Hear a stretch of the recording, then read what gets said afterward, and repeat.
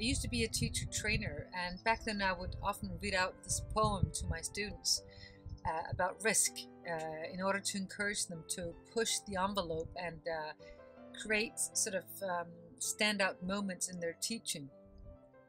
It's written by that most prolific of authors, Anonymous, and I'd just like to read some of it to you. To laugh is to risk appearing the fool. To weep is to risk appearing sentimental. To reach out is to risk involvement. To expose feelings is to risk exposing your true self. To place your ideas and dreams before the crowd is to risk their love. To love is to risk being loved in return. To live is to risk dying. To hope is to risk despair. To try is to risk failure. But the greatest hazard is to risk nothing. The one who risks nothing may avoid sufferings and sorrows, but he simply cannot learn, feel, change, grow, or love. Chained by his certitude, he's a slave. He has forfeited freedom. Only one who risks is free. That's about the size of it. And what I mean by risks is, of course, calculated risks, not risks where you put yourself in danger or anybody else.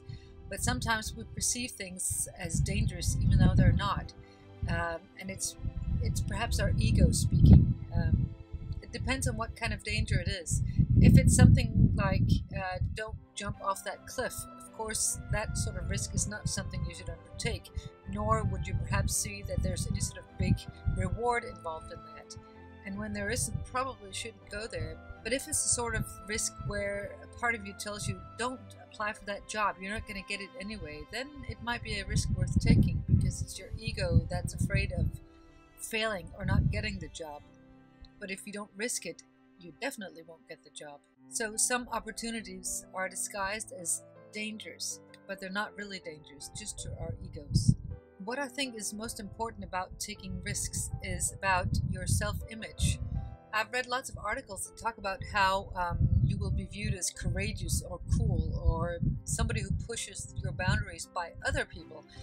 But I don't really care about that. I mean, if you're dependent on how others view you, you're not going to last long anyway. That's a slippery slope.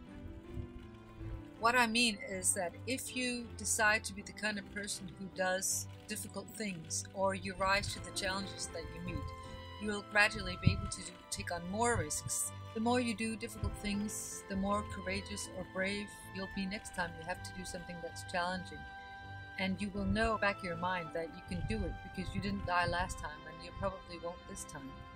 One of my favorite childhood heroines, Pippi Longstocking, said, "I haven't tried that before, so I can probably do it." Now that's not something most adults will say to themselves, because a lot of us are really driven by our egos. We're afraid of failing. But if we constantly don't try stuff, new things that we don't know how to do, we will, for one thing, not learn very much. For another, our lives won't be very exciting. As a really smart teacher I had once said, there's no learning without goofing.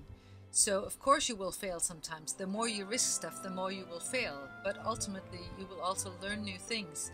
And the things you learn down the road will sort of be an upgrade of what you used to have to learn, because you've now tried more stuff. And of course, ultimately your life will probably be a little more exciting. Certainty, constant certainty at any rate, doesn't amount to an exciting life. The part of you that might take a blow if you fail is your ego. Your ego wants you to play it safe and not try out new stuff. It's automatically afraid of change. The Danish philosopher Søren Kierkegaard famously said, whether you get married or you don't get married, you'll regret it either way.